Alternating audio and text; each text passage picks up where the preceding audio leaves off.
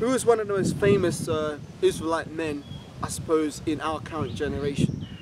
Not including Yahweh Shai, obviously, but men in the world. If you look at Michael Jackson, what did he have?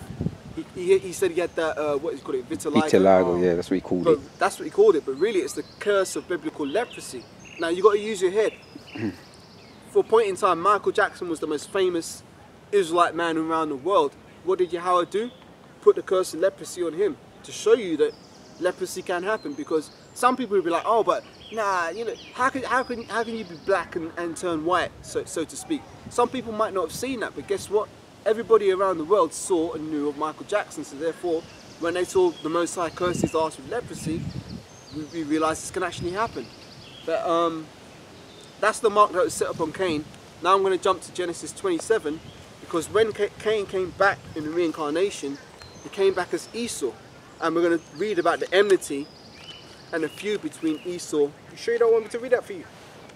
I didn't know if you got it. Yeah, I said that. Oh, yeah. what? I had 25, yeah. Okay, if you got it, you read it, Papa Shah. Genesis, where should I start? Genesis. From Rebecca conceiving. This is Genesis 25 and 21.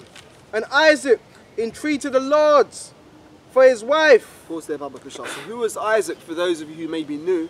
Isaac was the son of Abraham, and Isaac was the son of the promise, because Abraham first had Ishmael, which was born of the bondwoman Hagar, but through his wife Sarah, he brought forth Isaac. And for those of you who can understand and receive it, Isaac was Yahweh Shai in the reincarnation. So the promise was given unto Abraham, and it was passed on to Isaac, and it was going to fall onto Isaac's son. So read on, Shah. For his wife, because she was barren, and the Lord was entreated of him. Yep, meaning that she went to a prophet to ask why she was barren. To be barren means that you're not able to have children. Now, if I may just speak on this for a second, a lot of women in this day and age are barren, and they're going to Esau to have like fertility treatments, what they call it, IVF and all this kind of stuff. But in reality, it's all through Yahweh, because the scriptures say, I can't remember where, but roughly paraphrasing, the scriptures say that Yahweh openeth the womb, closeth it. So if you're sleeping with your woman and she's not getting pregnant, a spiritual person would be like, hang on a minute, why is the Most High not allowing her to conceive? Let me go and inquire and find out.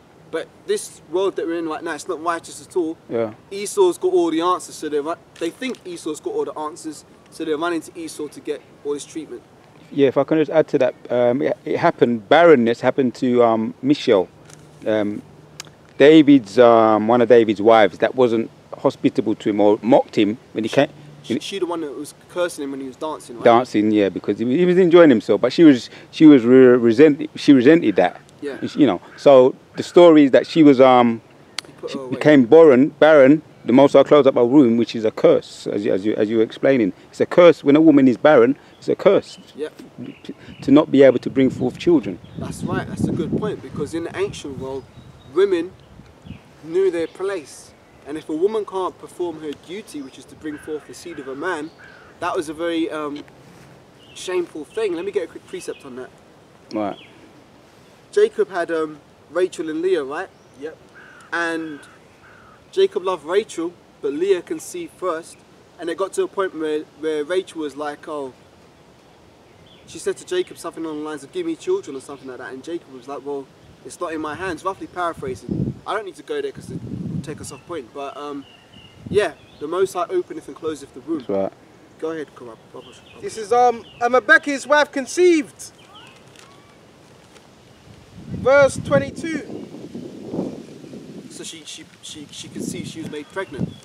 And the children struggled together within her. And she said, if it be so, why am I thus? And she went to inquire of the Lord, the prophet. Yep. So there are two, well, let's read it, keep going. And the Lord said unto her, 2 nations are in thy womb, 2 men of people shall be separated from thy bowels. Pause there, Baba Kasha. So that's right. 2 nations are in thy womb. Yeah? And they're going to be separate one from the other. So those 2 children that were striving in her womb, you got to imagine this stuff, man. So she must have been feeling all kinds of pain in her stomach, in a room from these two children fighting in a room. So then she went to inquire of the prophet, and the prophet said, 2 nations and 2 manner of people are in thy bowels. Keep going, Baba Kasha. 2 nations are in thy womb, and 2 manner of people shall be separated from thy bowels, and one people shall be stronger than the other people, and the elder shall serve the younger. Right, pause there, Baba Kasha. So one nation is going to be stronger than the other, and the elder shall serve the younger. So meaning that the firstborn is going to end up being a servant to the second. Now, the Most High usually deals with the underdog. In many cases, the Most High usually favours the younger. Give an example. Look at Moses and Aaron. Aaron was older than Moses by 3 years, I believe, but Moses was chosen to be the leader of the nation of Israel. You could look at King David. He had 4 brothers, and David was like the young boy, the stripling, who nobody even really considered, but yet he was chosen and he was raised up to be the king of Israel. Shepherd, innit? Now that's spiritual because King David was Moses, but you know, again, in many cases the elder served the younger. Another case, when Jacob blessed Ephraim and Manasseh. Oh yeah. Manasseh was the elder, but Jacob crossed his hands and put the blessing upon Ephraim, and Joseph was saying to him, look, no father, Manasseh's the elder, and Jacob was like, no, it must be so because the younger shall bear the rule and the elder shall serve the younger. Is that, yeah, keep going, Baba Kasha. So where was we? We were on verse 20. Yeah, well, verse 23, just off that. Verse 24, when her days to be delivered were fulfilled, behold, there were twins in her womb, and the first came out red all over like a hairy garment. Pause there, Baba Kasha. So when you look at an Edomite baby being born, we call them Edomites because that's who they are on the earth today, that's their nation. One of the 2 nations that came from the womb, which was to be the nation of Israel and the nation of Edom. Edom was the progenitor of the Edomites. So when he came out, he had no melanin. He had that same mark that was put upon him when he was in his previous incarnation as Cain, the mark of leprosy. So when he came out, he looked red all over like a hairy garment. Keep reading, Baba Kasha. All over like a hairy garment, and they called his name Esau. Yep, and his name Esau, as we know in the Hebrew, is Isashua, which is to say, wasted away is he, because it must have been terrifying, because everybody back then had melanin. Right, yep, and when Esau came out looking red all over, probably crying and everything, they were like, whoa, what's going on here, man? Wasted away is he. Keep going. Verse 26, and after that came his brother out, and his hand took hold on Esau's heel. Yep, and that was Jacob. And his name was called Jacob. Yep. And Isaac was 70 years old, and she bare him. If you don't mind, go ahead. You notice how it never mentioned Jacob as well. Yep. What complexion he was, because he was what? Dark. Well, it doesn't say dark skin, but yes, he had melanin. That's right, and that's a good point, because the Bible is very concise.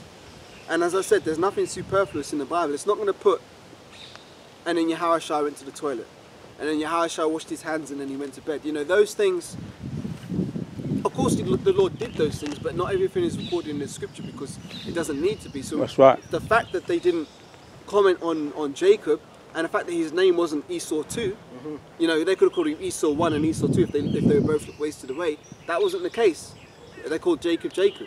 Keep going, Baba Kasha. Where was that? And his name was called Jacob, and Isaac was 70 years old. Right, 70 is 320s, so that means he was 60 years old. Now I worked this out the other day. Isaac was 40 when Rebecca started to entreat the Lord. So I think for 20 years she was barren, and after the 20 years she conceived. Because let me just check that to see if I'm right. I worked it out the other day.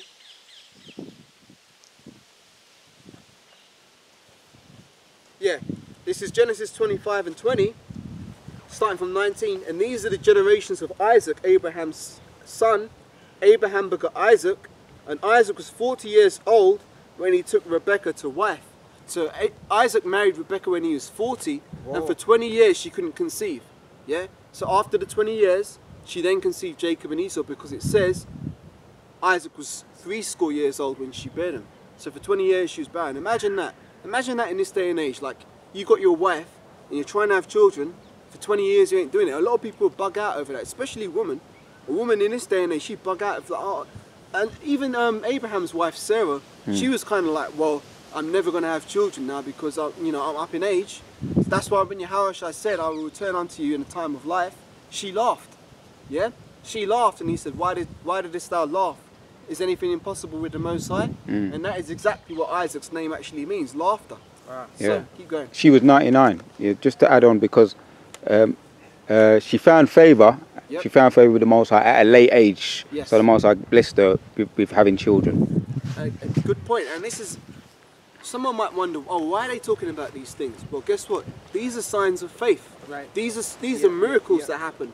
Because what 99-woman-year-old in this time would you ever think could bear a child? Because we know that the women, they have their time when they're fertile, and then they hit their menopause and they can no longer produce, bring forth children. So that is a miracle in itself. And another good example is Prophet Samuel's mother, is it Hannah? They used to mock her because she was barren. Oh yeah. That's and eventually the Lord allowed her to conceive. Another one is John the Baptist's mother and father. Elizabeth and Zachariah. Yeah, and Zachariah, he was cursed with muteness. He wasn't able to speak because he didn't believe the angel. That's right. Until John the Baptist was born. So there's many miracles and magical. Well, I use the word magical, but miracle. You said it right. The world would call it magical and mystical and all this kind of stuff, but we have to believe in these things. These are the things which help build up our faith. See, someone simple in the world be like, nah, that can never happen. I don't believe in that. Like, for example, the flood. I've had people say to me, I don't believe in the Bible. I say, why not? How could the Lord flood the earth and put every animal on the ark? Well, guess what? We believe through faith.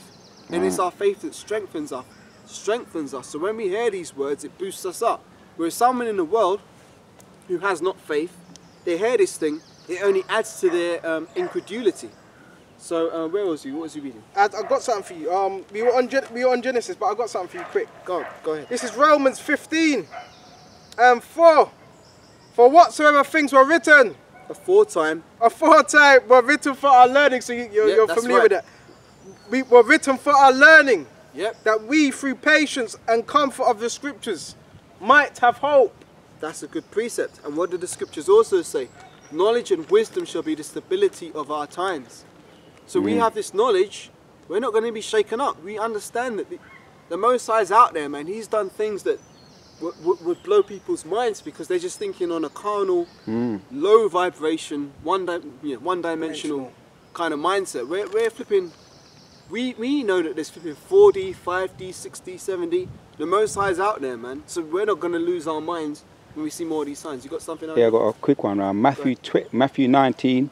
It's on the same point, 24, it says, and again I say unto you, it is easier for a camel to go through the eye of a needle than for a rich man to enter unto the kingdom of Yahweh.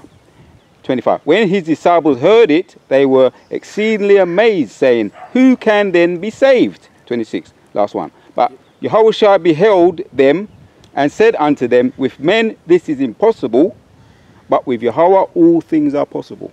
That's a good point and a beautiful precept. It's just a principle. It's talking about the rich man, and we know it's true what he was saying with the rich man. Or it's easier for a camel to get through an eye of a needle than for a rich man to get into the kingdom of heaven. But the point is, he made that point very clear. But if it's the Most High's will, it's impossible. Yep. You know, Most High can make a camel get through an eye of a needle. He can make it happen. And that rich is talking about not brothers that have enough money, wealth, big house. Yeah. It's also talking about status. Those that are high up in this world that don't want to let go of all that status they have.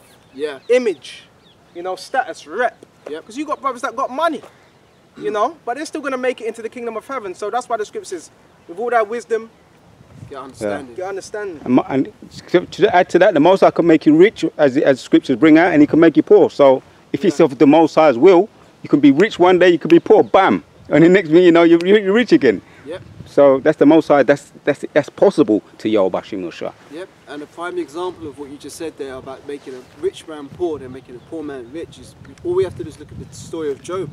Job was a wealthy man. He had lots of children, and then in a moment, in one day, all these calamities came upon him. Probably lost it all. But guess what? Job held fast to his faith and his integrity. And at the end, the Most High magnified him even greater. Twofold. Yep. So what was he reading before? You still want Esau? He came out all red. Yeah, so he finished that. Read on to when Esau became a cunning hunter and Jacob a man play mandolin in tents. And we're on verse 26. And after that, his brother came out, and his hand took hold on Esau's heel. Yep. And his name was called Jacob. And Isaac was 80 years old when she bare him. And what was the significance of Jacob holding on to Esau's heel? That is a very symbolic thing and a very spiritual thing. So when Esau was coming out the room, Jacob was holding him fast and he would not let go. Now that represents Jacob pulling Esau out of his position of power. We're going to get that later in 2nd Ezra's, but carry on, Baba Kasha. And 1 verse 27, and the boys grew, and Esau was a cunning hunter, a man of the field, and Jacob was a plain man, dwelling in tents. Yep, keep going. And Isaac loved Esau because he did eat of his venison, but Rebekah loved Jacob, and Jacob sowed pottage. And Esau came from the field, and he was faint. And Esau said to Jacob, feed me, I pray thee, with that same red pottage, for I am faint. Therefore was his name called Edom. Yep. And Jacob said, sow me this day thy birthright. Pause there, Baba Kasha. What does Edom mean? Red. How do we prove that? Let me get it. Baba Kasha. Sorry, Sorry. Genesis 36 verse 1 proves that. Genesis 36 and 1. Now these are the generations of Esau, who is Edom. And Edom means red. Now Genesis 36 and 1 confirms that Esau is Edom. So again, Vocab Malone is talking all this shit, saying, oh, the Edomites are done away with. You're wrong, man. Are you actually reading this book? It's telling you that these are the generations of Esau, who is Edom, and the whole chapter of Genesis 36 breaks down the progeny, I believe that's the word, The progeny of Esau, you know? And other people who try and say shit like, other people who try and talk shit and say, oh, but nah, there's no such thing as nations, there's no such thing as nations.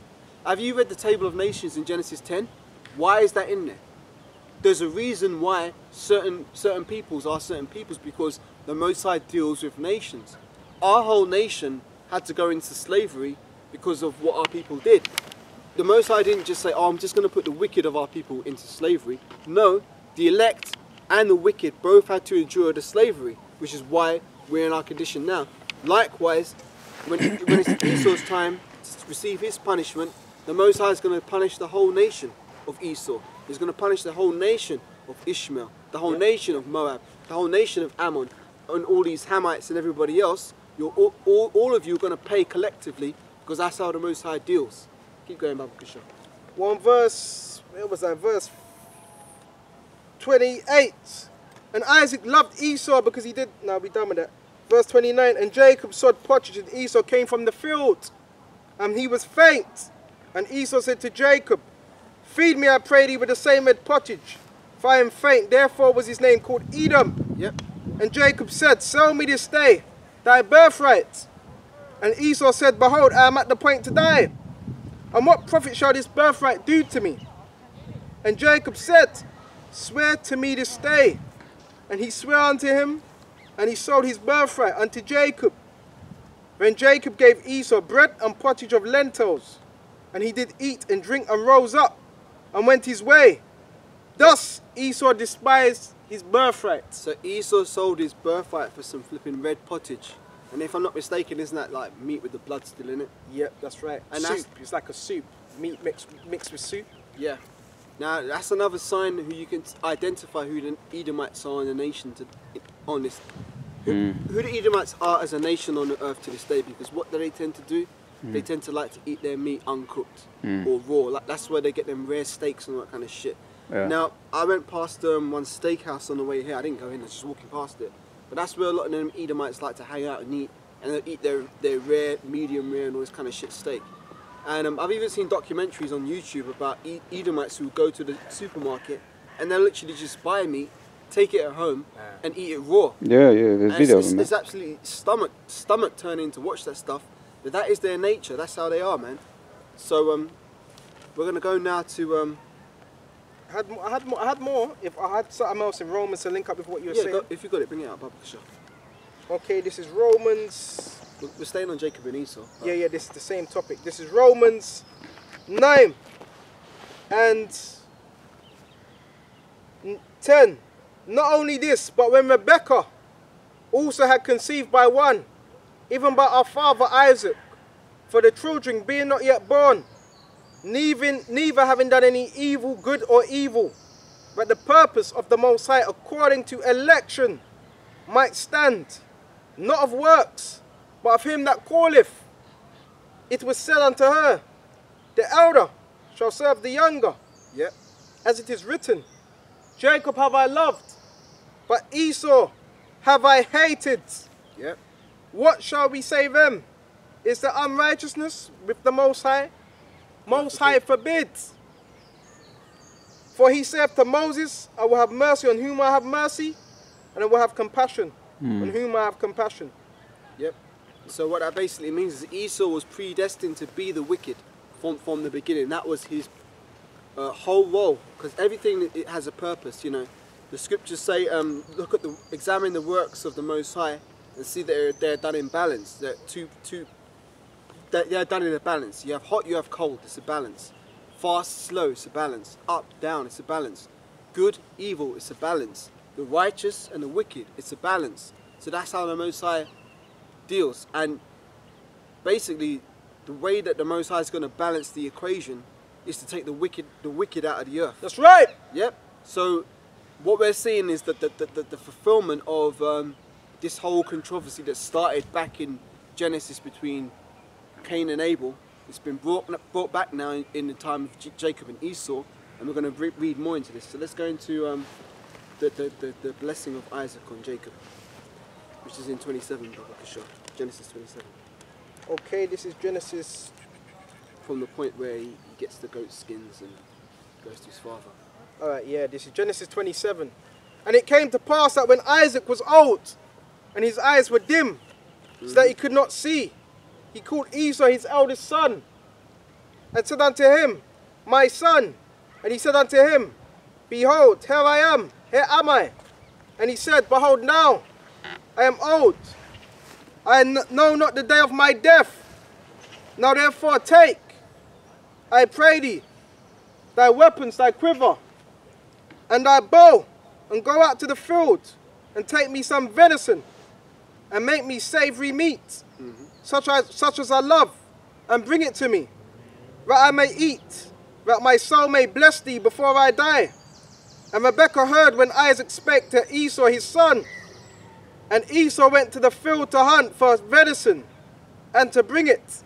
And Rebekah spake unto Jacob her son, saying, behold, I heard thy father speak unto Esau, thy brother, saying, bring me venison, and make me savoury meat, that I may eat, and bless thee before the Lord Yahushua, before my death. That's right. Now therefore, my son, obey my voice, according to that which I command thee. Go now to the flock and fetch me from thence 2 kids of goats, and I will make them savoury meat for thy father, such as he loveth.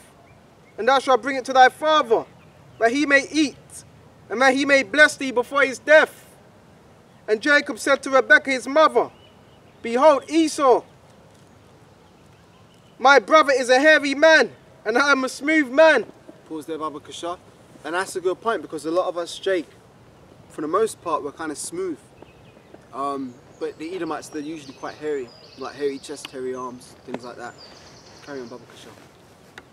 My father, peradventure, will fool me, and I shall be, and will fool me, and I shall seem to him as a deceiver, and I shall bring a curse upon him, and not a blessing. And his mother said unto him, upon me be thy curse, my son, only obey my voice.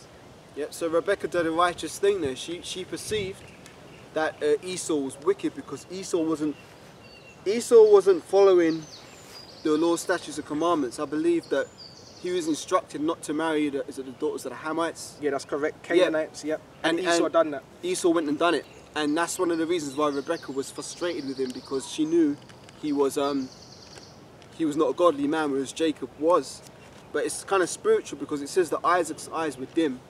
He was, you know, losing his sight, which is kind of spiritual in the sense that Isaac couldn't perceive that Esau was the wicked at that point in time. Isaac didn't really know. Right. So that's why he was going to bless Esau. But thankfully through Yahweh Hashem Yahushai, Jacob got the blessing. Keep reading, Baba Kashar. And he went and fetched and brought them to his mother. And his mother made savoury meat, such as his father loved. And Rebekah took goodly raiment of her eldest son Esau, which were with her in the house, and put them upon Jacob. Let me slow down. Yeah, take your time. And put them upon Jacob, her younger son. And she put the skins of the kids of the goats upon his hands, and upon the smooth of his neck. And she gave the savoury meat and bread, and she had prepared into the hand of her son Jacob.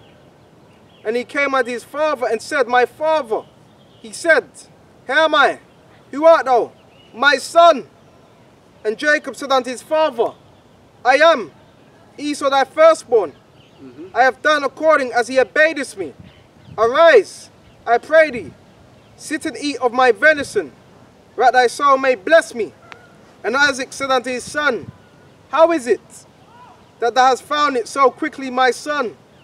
And he said, Because the Lord Yahweh Shai thy power brought it to me.